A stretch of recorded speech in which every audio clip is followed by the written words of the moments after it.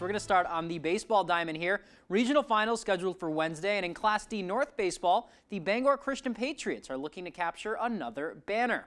The Patriots finished the regular season with just one loss and are heading into the finals gearing up for top-seeded Katahdin. They knocked off reigning regional champs Machias in their quarterfinal matchup, and then over the weekend battled for 9 innings with Woodland before walking off with the victory. An experience they say was crazy, but like we said, now they are gearing up for a dangerous Cougars team, but the Patriots are just focused on playing their game.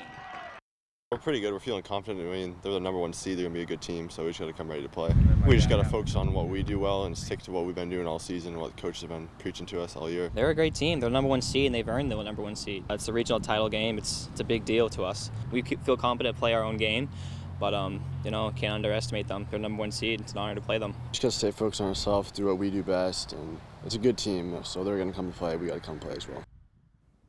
Bangor Christian is led by a tight group of 6 seniors, including Mr. Maine baseball finalist Jason Libby. And this group has been playing together for ages. They have been knocking at the door for a while of a regional title, and it would mean the world for them to knock off Katahdin and bring home the program's first regional title since 2017, especially with how close all these guys are.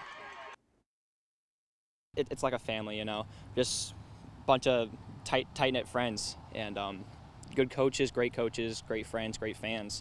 We've all won it. We came to work every single game. We know every game's going to be a war, a battle, and we want it. A lot of us are really close friends. It's a smaller school, so we're kind of not forced to be friends, but we are just really good friends on and off the field, so that's definitely good. Helps us. We're all really close friends. We bond on and off the field, and we just have a lot of fun with what we do. It would be crazy, it'd honestly be like a dream come true.